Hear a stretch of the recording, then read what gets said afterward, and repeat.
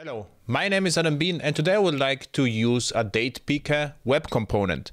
And I would like to use the Vaadin Elements DatePicker, which is a set of web components, ready to use web components. And I would like to use a free component called DatePicker. And in order to use it, I will have to use Bower first to install the dependencies. And a Bower is what Bower does behind the scenes is like a glorified Git clone. It just clones existing repositories. So, and I would like to use the Velo theme. So let's do this. Just install that. So it pulls all the dependencies from the Git repository. And now we can switch to the editor. And now what I got on top of it, the Bower Components repository, which was created right now.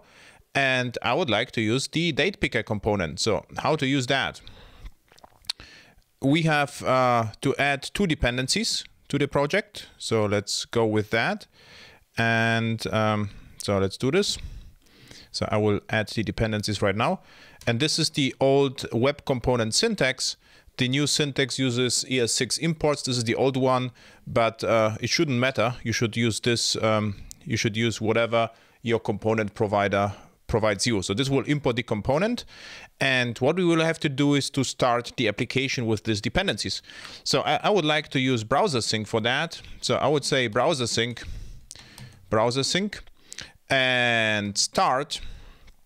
And I would like to start from source and browser sync DatePicker Bower Components folder. So it should serve from source and Bower Component, but only watch the source folder. And I would like to launch the Google Chrome browser.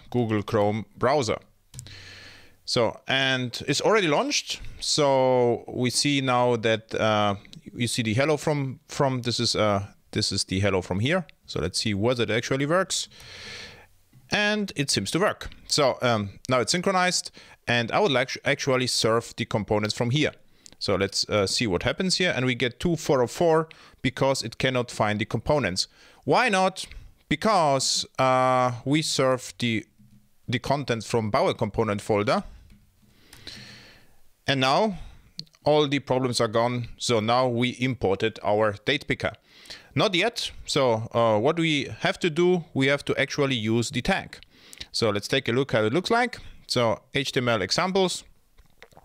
And let's say with a label. So I would like to use this tag. So we switch to here.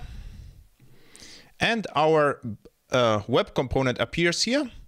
But so we can choose something. And so it looks nice. But I would really like to use the date here. So on every change, I would like to subscribe to the changes. So let's do this in the plain JavaScript JavaScript file I have here. So instead of just logging out this Hello Web standards, what I would like to do is to say, okay, just do it in a proper way. So I would like to remember the name of the component. This is this one. And say, okay. Custom elements,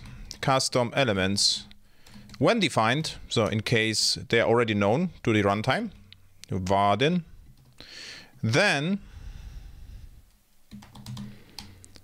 do something with it. And what I would like to do is I would like to fetch the component first. So I would like to say document query selector, and I'm searching for Vaadin DatePicker, and this is my DatePicker. And let's see whether it works. So I would just say console.dir DatePicker,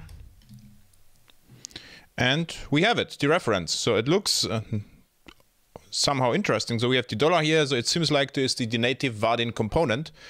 And what I would like to do is I would like to subscribe to the changes, and we can use custom events for that. So I can ask the DatePicker at event listener for a value changed. So I can register a listener value changed, and I would like to retrieve the value console log and the value without the semicolon.